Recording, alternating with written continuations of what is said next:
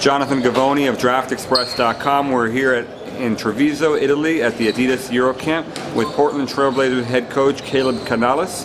Kaleb, how first time at the EuroCamp? Give me your impressions. Well, like you mentioned, Jonathan, it's my first year. Very fortunate to be working this great camp. So competitive, very good players, well run from top to bottom, first class all the way around. So, as a coach here, what's your role been? What do you do on a day-to-day basis? Well, working with the prospects, in terms of, we'll do drills and skill work in the mornings, and then we've got games that have been extremely competitive in the afternoons. I know you can't talk about individual players, but what are your thoughts on, the European prospect in general? Well, as you can see, I think a great sign is that the gym is full. The gym is full of NBA personnel, so that means there's a lot of high-level talent here at a high-level camp, and the games have been extremely competitive. How do these guys compare to their American counterparts at the same age? Well, I think they're very similar. They're very fundamentally sound.